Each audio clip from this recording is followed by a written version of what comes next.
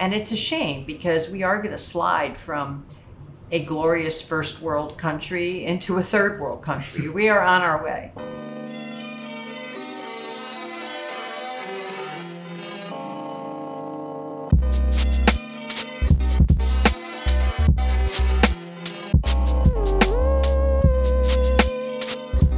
How do you feel this? I feel this tension a lot though, as I become more conservative in the sense of recognizing that I've been born into the stream of history. I got exceptionally lucky because within the particular stream of history, I'm the inheritor of all sorts of miraculous institutions in the American society. And conserve meaning I want to protect those for my children, right? So on one hand, it's about protection and preservation. But you and I also share kind of radical critiques of a lot of status quo institutions most people take for granted, right? Well, that's the paradox of conservatism. I mean, the paradox of conservatism is that if you just mindlessly want to conserve, very often what you want to conserve is a rotten society that's gone terribly wrong. Yeah. Especially one dominated by progressive ideas. So right, the whole idea of you're preserving non-preservation. Well, you certainly don't want to do that. And, you know, I face this when I teach my conservative political and legal thought, deciding what it means to conserve when all around you, you see things, trends, ideas that you don't want to conserve. So I think that what we ought to do is revive the term reactionary. You know, reactionary is another one of those terms that the left has tarred and decided is, you know, completely nefarious and off limits and, you know, racist and unacceptable. And as part of our not giving in to leftist rules and shibboleths, we have to say, no, being a reactionary is a positive thing. It's a good thing. We're going back to ways of doing things that were better than the ways that we do things now. So it's not enough to be a conservative. I think you have, in the current climate, you have to go beyond being a conservative and, you know, return to the past, preserve, protect, and defend what is best in our culture, our achievements, our advances, our accomplishments, and revive some now discredited practices, institutions, and ideas. Yeah, I mean, like the preservation of some very basic goods, like tried and true, time-tested goods about how to like flourish, require a kind of radicalism, right? Like the way we lived it, I was literally moving to a farm in the Virginia wilderness. Well, I mean, that's the Benedict option. I would say it does require strong countercultural impulses and convictions and the willingness to make good on them. And that isn't always possible. I mean, obviously one has to compromise, but you're always making distinctions. You're always sitting in judgment on the way things are done and saying, no, I'm not going to do it that way. For example, this is a little thing, but I don't have a smartphone. And that drives people crazy. I mean, the more adamantly they urge me to get a smartphone, the less likely it is that I will get one. Yeah. And it's just to create this buffer of peace around me, you know, where there's time and space and room to think.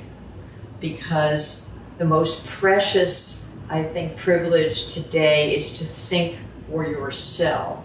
Of course, you're never thinking for yourself because you're always influenced by the past, by what's good in the past, by the advances and the accomplishments of one's culture, which I'm not going to run down or denigrate because they are a really important form of who we are.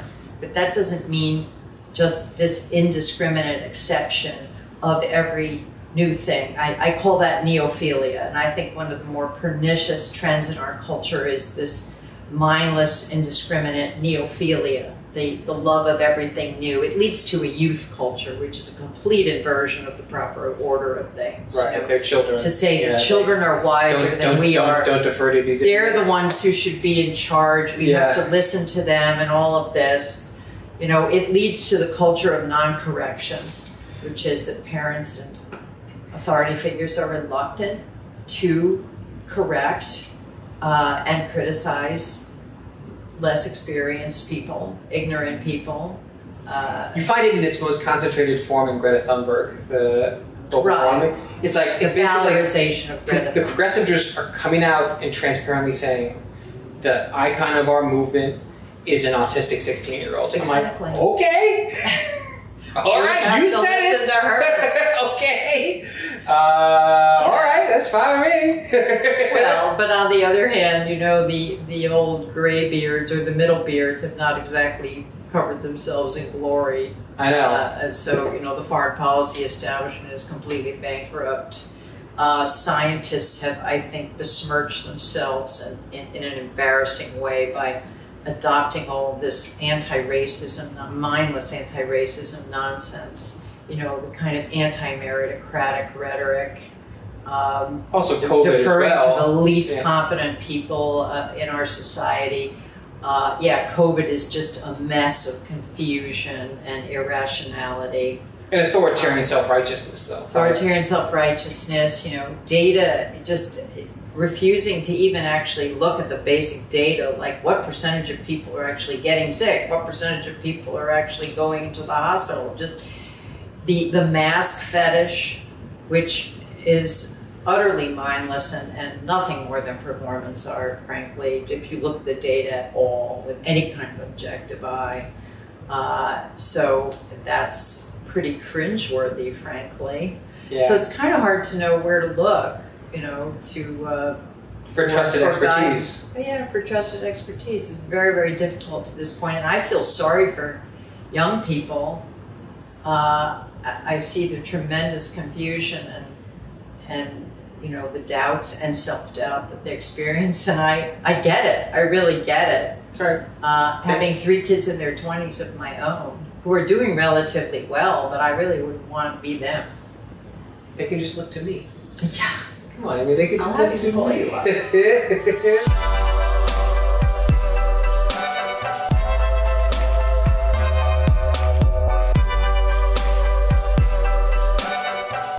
Anyway, I know that plight the best because I went through it myself, where they are in a stew of anxious aimlessness because most of them have actually not had any contact with a wisdom transmission institution that could tell them, like, what should you do with your life? Like, that's actually not what their education's about. Or, you know, what are the basic rules for conducting your life? Right. And I think if you go back to, I mean, let's just do the simple thing and blame the 60s. But of course, the root of the 60s go even further back, right? Because it's an emancipatory movement that has very deep roots, and it's an anti-establishment movement. And the basic theme is, you know, tradition is oppressive, tradition is inhibiting, repression is bad for the soul. We're born everywhere, you know, we see man in chains. It's Rousseauian. We need to free them from all constraints, all conventions, all norms, and all rules, and then happiness will result. Well, of course, the very opposite is true. So get rid of all the prescriptions, get rid of that life script for adult responsibility. Everybody's on their own, and everybody gets to actualize their own, you know, aspirations, their own personality, their own true self, and they'll somehow figure it out. Now, the problem is that not all people are equally capable, equally smart, have equal forms of executive function and self-control. We have, I won't use the term bell curve because that's triggering. There's a distribution. We have Charles Murray on the channel, that's okay. Yeah, this kind of self-actualization norm is kind of sort of works for really smart people or really educated people, the elites, more or less. And in fact, ironically, they've rediscovered traditional norms. They're the most they were given that's the thing. They're given maximum liberation, like you can clear away all the Judeo-Christian strictures of the past, and then after they cleared everything out, they just re-erected it. They go back to it. Re-erected it. demographically, they actually have, which is ironic. Yeah, this is the Charles Murray's point. Yeah, it's like this is coming all, apart. Yeah, all this their ostentatious coming wokeness and radicalism, they're like incredibly traditionalist. They get married, they have a couple kids, and they stay married. More or and they less. focus on education and responsibility. And after a little bit of wild oat sowing. Right, exactly. So they reinvent the wheel, which is interesting. But, you know, the bottom half of society is truly in chaos. I mean... You mean right now? Right now, yeah. I mean, their families are a mess. There's a revolving door of multiple partner fertility, of cohabitation, of fragile and transient relationships.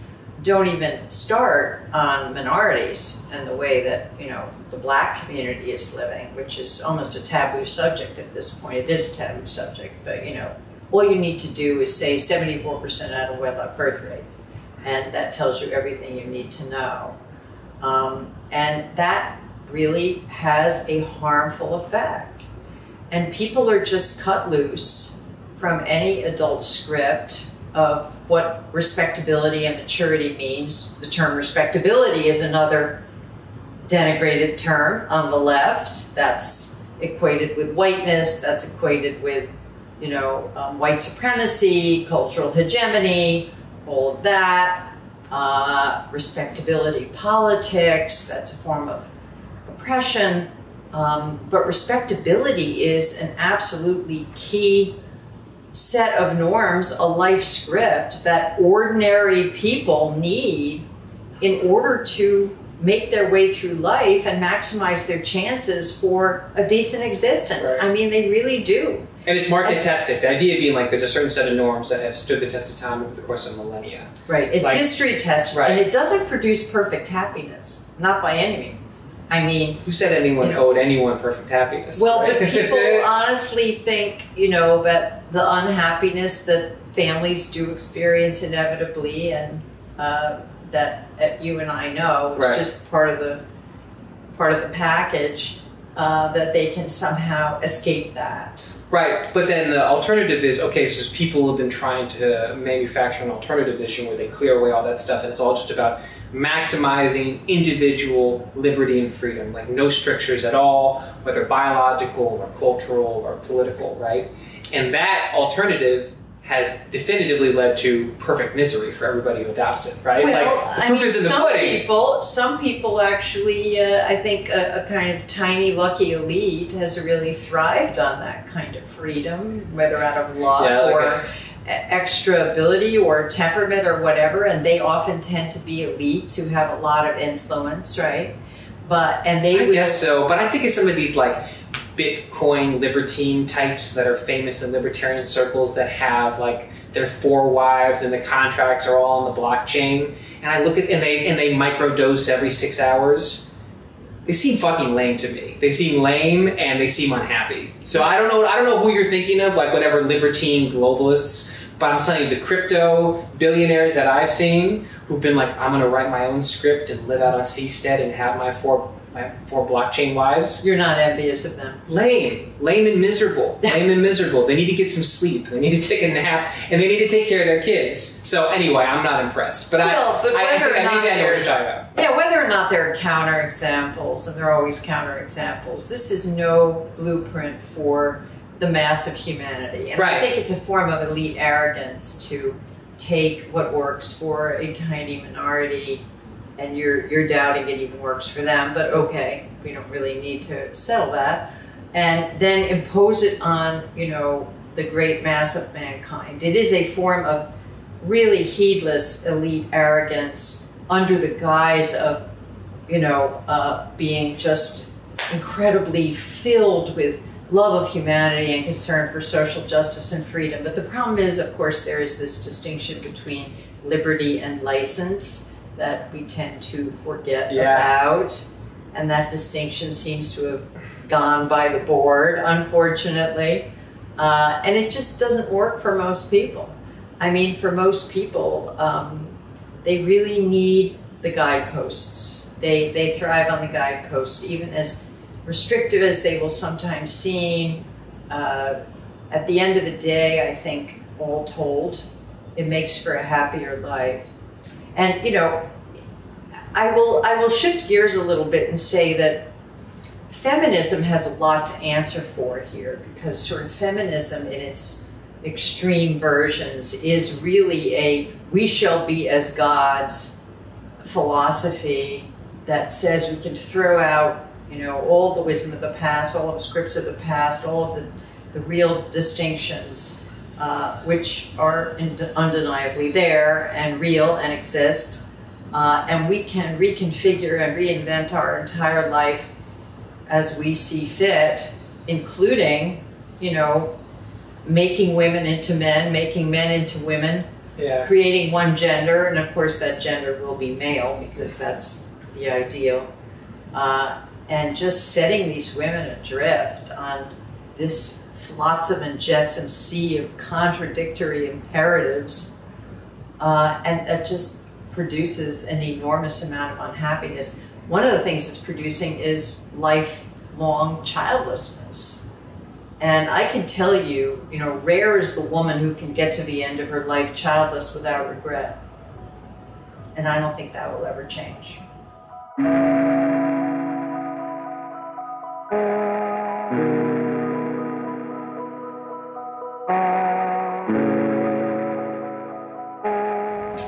My favorite version of feminism is 19-year-old Amy Wax at Yale in the second class that has girls who comes in and just kicks ass. That's the version of feminism I like. Camille Paglia says her version of feminism is Amelia Earhart, Katharine Hepburn feminism, where you clear away structural barriers of oppression and you have an open playing field, and like whoever kicks ass, kicks ass. Well, that's what I like. But you have to be careful about that. I knew you'd have reservations. I knew even if it involved me complimenting I'm okay with that. you'd still have reservations. She's like, well, don't get carried away, you little squishy feminist. No. I think you can never lose sight of the bell curve, which is those women are and always will be exceptional. Right. To set that up as the model for all women or most women is the formula for unhappiness. I absolutely agree that, you know, women should be free to express their talents and, you know, follow their bliss and all of that. And some women will be able to compete with men, you know, on their terms. And I think those terms should be quote unquote male terms, because I think men build civilization, men set the standard. I would not be for changing the standard. But once again, those women are going to be exceptional. And I think that's what our society doesn't accept. You know, I said the other day to a group of students, it does not keep me awake at night. I don't lose any sleep over the fact that 50% of the people in the Harvard physics department are not going to be women. And they're not. I mean, that is just the way it is. Right. Women and men have different profiles of interest, different profiles of talent, different profiles of ability. And to the extent that feminism says, no, that's not acceptable, we have to change that, it's got to be 50-50 everywhere, it's a pernicious influence. So let's not mistake the existence of an Amelia Earhart, you know, or a top law professor or intellectual like Heather McDonald with, you know, what the norm for women is going to be. Right.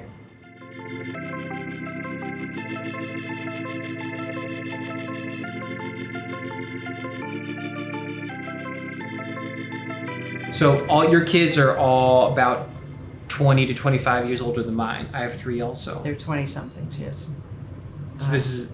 Do you have advice for me? And I'm reluctant to say this because I don't want to get them in trouble, but my greatest accomplishment, my proudest, is that none of my children is woke. I don't know how that happened. Well, I can imagine. Luck. No, because I have friends who are very conservative. Oh no! I won't name them. Whose kids are really, really not just left, but like super left, and that would be scary. That would be very scary. You don't have that much control when the culture is the way it is. So you don't have any like action items for me to ensure that my kids also emerge? I don't think there's any guarantees. I think there are and this is just post hoc ergo propter hoc, Yeah. you know, because I did it and it seemed to work. I'm thinking it does work, but I'm not sure. But yeah, I would be very countercultural about parenting. You know, do not hesitate to exert your authority, to be an authority figure. Yeah. Do not apologize. Do not try to be a friend. You know, offer freedom. Obviously, you know, it's once again a question of balance, balancing your acceptance of what your child is to the extent that it represents a constructive social role or can be shaped into a constructive social role in terms of their interests, you know, what they're interested in, what they'd like to do in life. My youngest daughter was in the drama world until COVID evaporated that. Not a career I would have chosen for her, if only because it's so Tough. Insecure and so tough, but I certainly wasn't going to say to her, well, you can't do it, you know. Right. If that's what you really want to do, it's a wonderful thing to do. So having, you know, giving children latitude to that extent, but at the same time expecting excellence, expecting maturity, expecting self-reliance, expecting hard work, expecting constructive action, expecting all that stuff, and always saying, you know, find a partner, get married, have children. These are positive goods. You know, don't pretend that they're not important. Right. Be very propulsive about those personal goals. So What seems like if there's a chance of inoculation against the woke virus, it's actually not political from the parents. It's about cultivating some psychological resilience. Well, Because so much, I think a lot of the things that masquerade as ideological and political in like the woke social media space are people thinking there are political solutions to deep-seated psychological personal problems, right? Problems, but if you are someone who has a grit, steely center and are grounded, I think you're much less likely to be co-opted. That would be my guess. Yeah, I mean, once again, you know, I don't know. I mean, I think in many ways I was lucky in that my kids were based, you know. They just kind of were born based. They're born based? But I think based. I think the philosophy is, you know, summarized by this little couplet that John Derbyshire told me. How small of all that human hearts endure, the parts that courts or kings can cause or cure. Right. I mean, no, the sort of sources and the solutions of a good society and of happiness are not these big structural, governmental, you know, programmatic factors. I mean, unless you're just talking about extremes of oppression, like, you know, Marxism or Nazism or anything like that. Obviously, they're going to be horrible societies that ruin any chance of a good life or of happiness. I'm not denying that. But I think in general, within the ambit of our modern, you know, post-Enlightenment, capitalistic, democratic, technologically sophisticated society, that most of what makes or breaks you is on the personal level.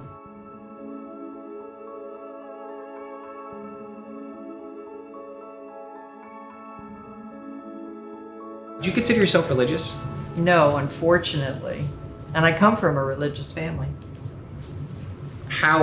We don't have to talk about... Let me ask a couple of things. You can decline or we can modify the question, depending... Like, how much do you think about death now?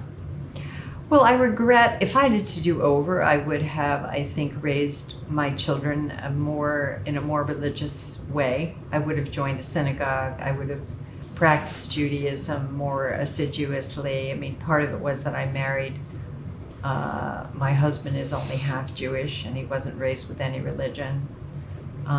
So I think you can't will yourself into that, though, Amy. Well, but if I had married someone who was, you know, more dedicated and interested in Judaism, I definitely would have probably gone along with that, and I think it would have been better for my kids. It would have been better because but you wouldn't have believed it though. You wouldn't. But no, but you wouldn't have like. You know, Jews don't worry about believing anything. You know that. Belief has nothing. They just have an awesome cultural script. Yes, and actually, they just have an awesome cultural script. Theirs is the quintessential cultural script. Talk about proof is in the pudding. It's the day-to-day things that you do. It's day-to-day, but it's also having certain habits built in that connect you to something generations. Bigger. Right. That go back. The bris. I often tell people, if you want to sort of summarize the genius of Judaism, it's the concept of the bris, which is the connection between past generations, present generations, and future generations.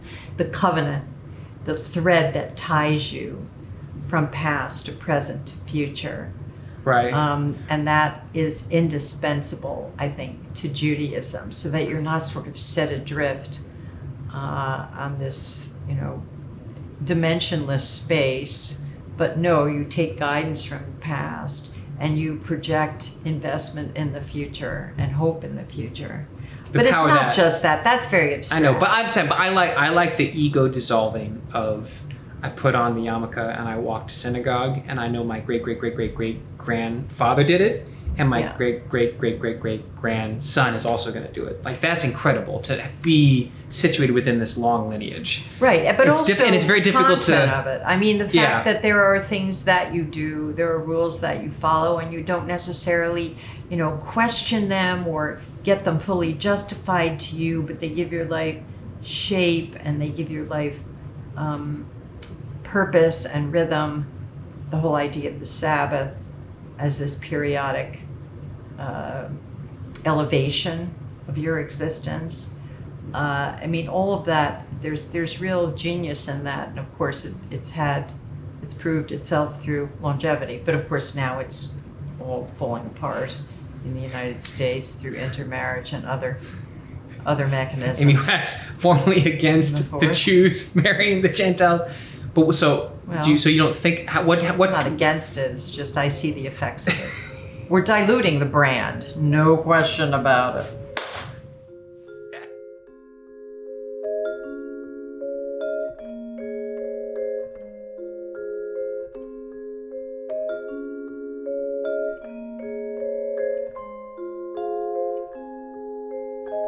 I asked you how often do you think about death? Now I want to ask, what do you think about death? Like death? How often do I think about death? And then what do you think about? I try not to think about death, but as you get older, of course, it's inevitable that you will be thinking about it, yes. And do you find it liberatory or just frightening in ways that are difficult to conceptualize, or something else? I think neither. I think it's not terribly frightening to me. It's not liberating to me because I don't really feel the need to be liberated. There's nothing I really feel the need to be liberated from. I feel that my life is pretty much what I've chosen. I've been incredibly fortunate and lucky, and I have more or less lived my life the way I've wanted to. So I don't really have significant regrets. I don't look back and say shoulda, coulda, woulda, you know. But on the other hand, I understand that life is this very brief and fleeting thing. So I try not to think about death. I try to think about the next project, the next involvement. I try to be engaged. And I try to be engaged in something other than myself. You know, I think one of the maladies of the current generation of females is to be overly focused on the self. If I were to give advice, one of the pieces of advice I give to parents is, and especially parents of girls, get them focused and involved in broader things, something other than themselves. Not the Insta feed. Their friends, their nails, their looks. I mean, not that looks aren't important or that people shouldn't try to look their best, because I firmly believe that. And I hate this whole anti-feminine or anti-masculine movement, you know, that women should not care about their appearance, men should not care about being manly or any of that. I'm just saying that should have a limited purchase on your mental energy. Your mental energy should be focused on, broader issues, broader phenomena, nature, science, life, history, all wonderful, interesting things that are out there in the world. And the least interesting thing is yourself. Right. But the dominant culture of therapeutic affirmation is that if a 14-year-old girl says that she's suffering from anxiety, the way to cure her is just to compliment her excessively. Just say that you're beautiful and you're perfect and you're lovely the way you are. You're beautiful exactly the way you are. Yeah. Well, of which and it's not working. True up to a point, but then past a point, not true. It's worth saying once. We all have to, be our best selves. Be yourself, but be your best self. Right. I think, and that might take some work. It takes work. It takes hardship. It takes sacrifice. It takes effort. You might have to won't always be happy. You won't always be comfortable. Right. You won't always feel good. Yeah, I think that's a really important lesson to impart. What is it? Who is it? The guy who wrote the big book, 12 Rules of Life. I can never remember Jordan his name. Peterson. Yeah, life is suffering. That's a good place to start.